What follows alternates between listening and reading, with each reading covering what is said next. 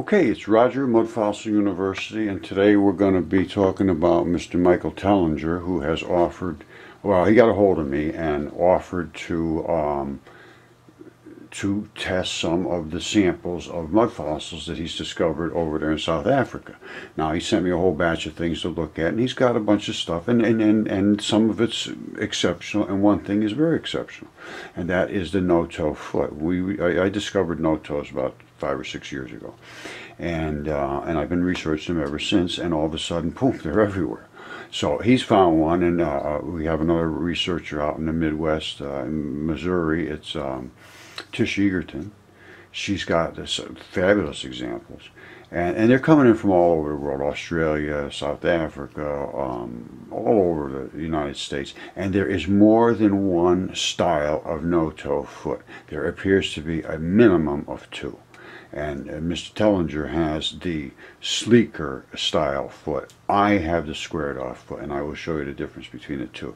He's going to be doing the research. I'm going to be assisting him with not physically going there or doing anything to involve myself in his research, strictly to advise him on what we did and where the blood is to be found and how it's to be gathered and how it's to be sure that it's not contaminated and all the things that are necessary to do the job correctly. And then he'll present it to a scientific lab, and they will certify exactly what my certifications were.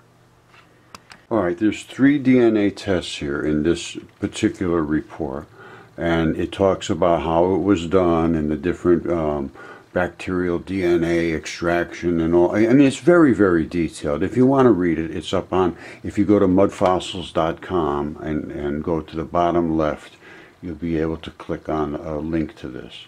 And I'll give this to Mr. Tellinger, and he can display all this stuff. I'm going to be giving him, all of my information. Now, it comes down, it does a whole bunch of stuff, talks about this and that, and shows all these little things and barcodes and colors and everything. But the main thing is they're all human mitochondrial DNA, and it was it was certified by the lab report. I mean, it's a certified report, verified by Tom, laboratory director of Helix Biolabs. And then this stuff was sent off to Eaton Biolabs in New Jersey, and they did the, I don't know exactly what they did, but they verified that they matched it up in all the extant and existent different types of DNA, every creature there is to know, and it matched up 100% with Homo sapien mitochondrial cytochrome B and Homo sapien mitochondrial D loop region, 100%, no misses. And it was like 100 base pairs, and they said it was dense DNA. It was not weak because we took it directly from the arterial blood supply. And some of this stuff is highly bloody. It's not like where you scrape something off the edge of something, you hope you got DNA. Absolutely not.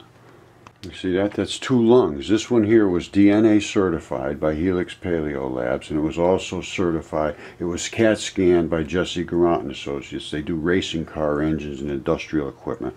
Best people you will ever have CAT scans, and the best people you ever want to work with. However, let's go on. This is a bloody lung. This is a bloody lung. We took the DNA sample from deep inside the reddest, bloodiest part. And this one, when it came out of the earth, it bled like this. I mean, it bled, literally bled, like you stuck it with a knife. This is not something that's you scrape it off the edge and you just hope something happened. No, absolutely not. This is no question whatsoever. What is being submitted and what's being analyzed is not anything that's contaminated. And I talked to the lab director, and he verified everything. He said, yeah, it's very dense, no question whatsoever. So why can't this be examined? This is all opinion. It says, oh, this is all got to be crazy. It's not crazy. It's correct. Academia stays away from it. Mr. Tellinger is going to make his own assessment. If we have 2 validations of the same type of thing, I don't know what his source is going to prove, because these are actually like human lungs. Now, I did do them from giants too, from extremely large giants, and they were also the same exact DNA, mitochondrial DNA. There's all kinds of DNA. Well, there's 2 different types. There's mitochondrial and then there's nucleic DNA. Mitochondrial is the mother's DNA. That was the same on all of my specimens. And then we'll have to see what his turns up. And the no-toes are not human beings. They're absolutely not the same as human. They are some other form of hominid, but not human. Okay, I'll try to run through this pretty quick. That is the heel bone in a human. You see the calcaneus tendon, calcaneus area here, the heel. Then you have this strap that leads up here. You see it up here? And then you have tendons that go up, and then in the back, you see that one right there? That goes down to the calcaneal, to the heel bone, to the calcaneus, and it's a calcaneal tendon. And it attaches to the muscle up there. It's under extreme tension, and that gives you the spring in your foot. And when they snap, they sometimes will break, and they will fray right at the top and make a wrinkle zone, and they break flat as a pancake in the mud fossils. Now, this is what I want you to take away from this. Look at this structure. Look at that strap. Look at the circle here. Look at the tendon that's coming down. That's the calcaneus heel bone. Look at this. You see this here? Let's see if you can see that a little closer. All right, look at the heel bone of that right there. You see that round circle? You see the strap coming up? It's the same as that over there. It's identical. Now, and there's a bump on the bottom. That bump on the bottom is literally your heel. It's a little lump that comes off your heel, a little bony structure. Now, but this is an absolute circle here. And there's that strap going up. And it goes up to here. All right? Now, you see these, I'm calling them torsion springs. And I understand how they work. As this is in here, that's the heel, the foot's going this way, the toes are coming out this way. You come up on this, it makes this spring go up, and it compresses here.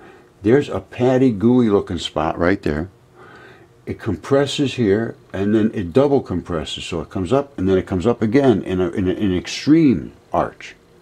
And its natural tendencies come back, and then you flatten back out again. And they have an extreme arch. Now, this is the one that I originally found here in Connecticut in about 2012, somewhere around there. And it is perfectly squared off, and I mean these edges are literally sharp. Now, you notice they all have this break in the back here, and that is where the fibula comes down and attaches. And the only things that holds is there's a ligamentation between the two bones. There's almost no attachment there at all. It's only there literally to let you rock your foot. Now, you see it's missing on this one, the same thing, missing here, missing here. They will all have it missing. Now, this is a different type of foot than this foot. You see this snaky little thing on the back here? I'm going to show you Michael Tellinger's foot has a little articulation in that gives it an extreme understanding of how this works and how that foot can do this just like this foot can do the wiggling like that. And that it's a very interesting particular design. It really is. All right, this is absolutely exceptional. Tish Egerton in Missouri a few months ago, after just seeing one of my videos, went out and within 20 minutes found this. She went out and found all this stuff all over the place. And not only that, she found this a pile of these things in one area. She's got bones and tools and all kinds of things, petrified organs from the sacrum and all kinds of things. Extremely interesting site. Now, not only that, it's so interesting that it's a mind blower. You see this under here? If you could see that close,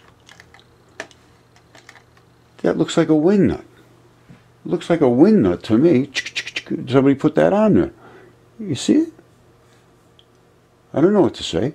I know that this is going to be filled in with a gummy pad on the bottom, which is called gumite. And it's a rubbery thing, and I'll show you some and other ones, bigger ones, and it's very obvious. But this is Tish's. Now, you see how this is a whiter material? Mine is very brown. Mine, I believe, is in more of a acid or lower pH. I think hers is in some kind of caustic, or hers it might even be an acid, and the acid etched it out. I have no clue. It should be investigated, look and see what the site, what the conditions are, and so forth. But you can see, you see these little sockets? They're like little sausages fit in there. The toes, I'm telling you, it's a very interesting. And the whole block moves up and down. They're all encased in a mass. Hers have started to erode. Mine are not eroded whatsoever. Oh, here's mine. There's a whole batch of them there. Well, it's not only one, but that's all different pictures. Now, it looks like a clog from the side. From the bottom, it looks like this. However, this would have been covered in here. This is eroded out, or broken off, however you want to call it. Now, you see, I talk about the fibula being broken off. They all break off. And that's the side looking from the back, and that's the heel bone. And this little area right there is where the bone was. All right, and you see that little black spots? That's called bone black. It's ferritin. It's the FeO2 blood versus FeO3. FeO3, you can see a little reddish. It turns white after it leaks out. You see, this is like the same thing you have on the front of your foot. It's like a red blood supply that runs all around there to feed the toes. They have similar anatomy, but not exactly the same.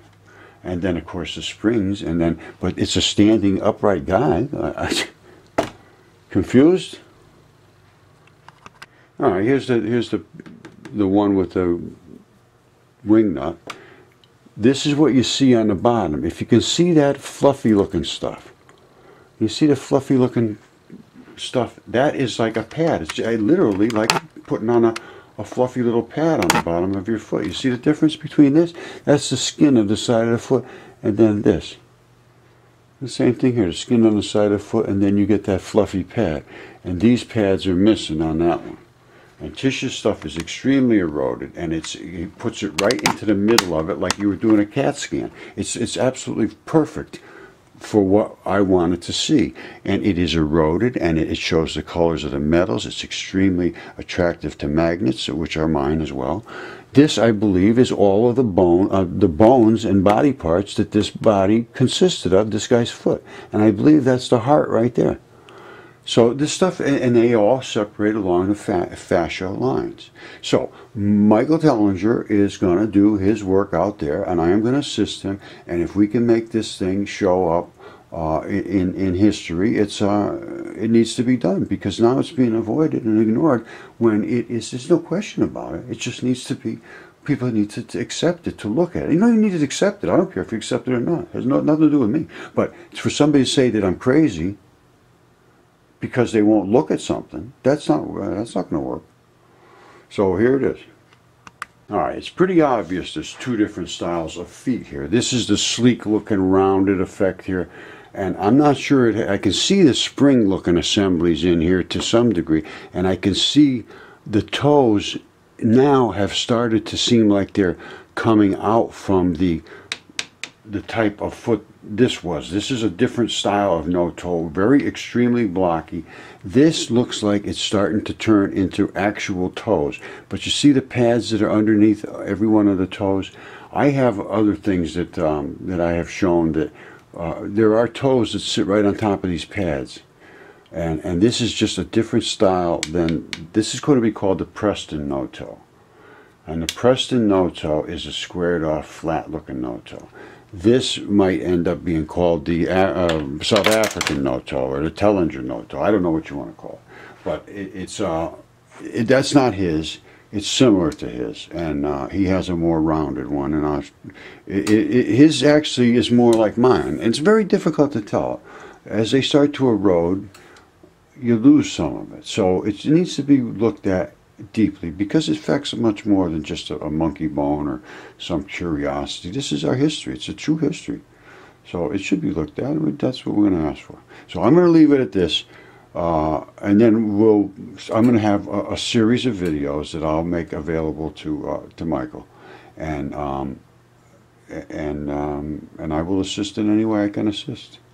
And I will just stand by and watch, just like the rest of us, and hope maybe he'll be able to do like a television show or something to announce this one way or the other. The guy's an idiot, or the guy has a correct idea.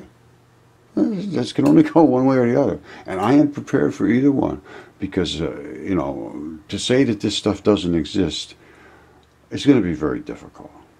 So I'd like to see that happen, and I am certainly willing to be confronted by anyone that can present any evidence to dispute the things that I have said for years now. Years. And it's ignored because it can't be disputed. I've never had one single challenge, credible challenge. I've just been called a fool.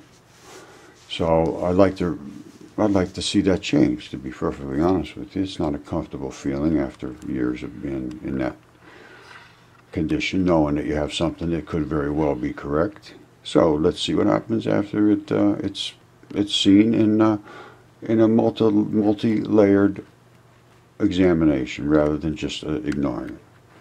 So stay with us, my friends. Mud fossils will change the world. Hey, all my mud fossil friends will understand what we're looking at here. The red and the black is the blood. The red is the FeO3 blood, arterial blood. Black is the FeO2 blood, the vein blood. Now, you see these little plugs here? I'm going to show you something in a second. You see that little plug there? Similar. Now, look at this pattern right here. You see that? And you see this structure here? That's where the foot set right in there and did its little knuckle job moving around.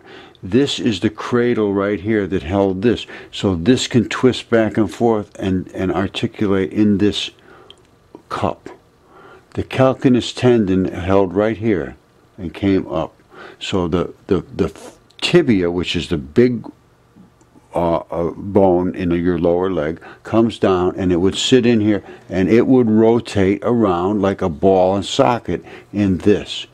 This would be able to move back and forth between these two, and you see the cup shape here, it goes in and out.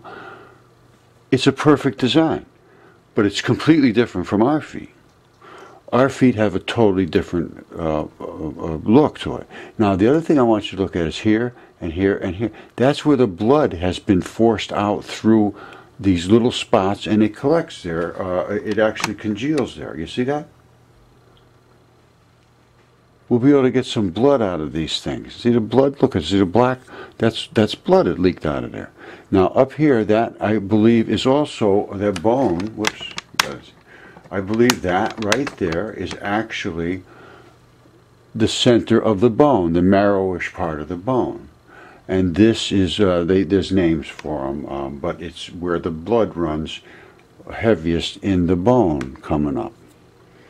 So this is something that needs to be examined. And of course, this right here, you see that little lip-looking thing? That is the cup that the bone sits, that the heel bone here sits in and moves around in. That's all I can say. That's what I'm seeing. That's what you're seeing. Michael will do his research on his end. These things need to be cleaned up extremely well, and then they need to be, everything's got to be done correctly, and I'll explain to him how he'll harvest this, the stuff to test for the DNA. So, that's what's going to happen, folks. Stay tuned. There's going to be a series of these videos come out. I guess Michael's going to be doing them on his end, and I will try to assist the best I can on my end. Alright, so stay tuned.